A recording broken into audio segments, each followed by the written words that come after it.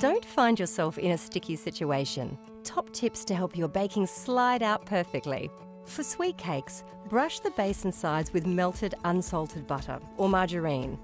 Unsalted because it's for a sweet dish.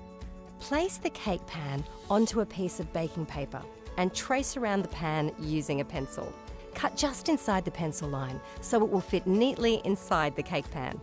Place into the grease pan, which will hold the paper in place.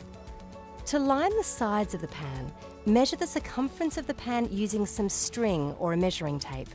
Then use the string to measure the correct length of baking paper. Cut a strip that is the same depth as the pan. Allow roughly 3 centimetres extra so that the paper extends over the rim. Trace the base of the pan and cut the baking paper to size. Cut strips of paper the same length and height of the pan, allowing for an additional 3 centimetres on the height. Grease the pan the same way. Lay the square onto the base and lay the strips around the sides. Release the side clip and lay a square piece of baking paper that is larger than the base over the removable base. Replace the side and secure the clip.